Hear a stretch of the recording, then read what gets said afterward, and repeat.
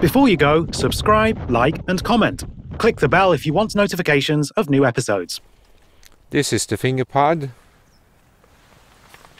And you see this line here? Try to get that on the edge of the trigger. The little finger and the thumb is just balance, it doesn't do anything. And these two fingers grip the rifle and bring it back to the shoulder.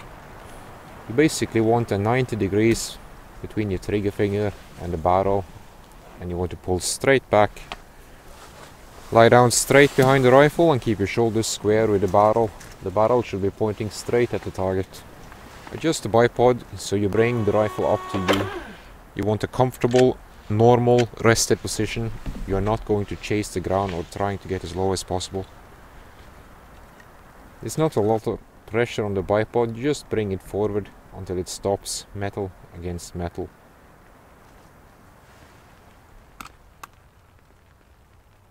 Bring the cheek rest all the way up and slowly fall down until you have a full side picture with clarity from edge to edge.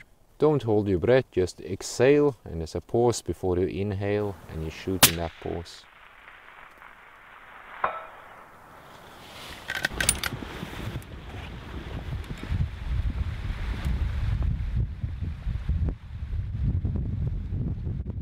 Subscribe to the THLR channel by clicking the left logo icon, so you'll be shooting straighter than a drunk skunk before the sun shines over northern Norway.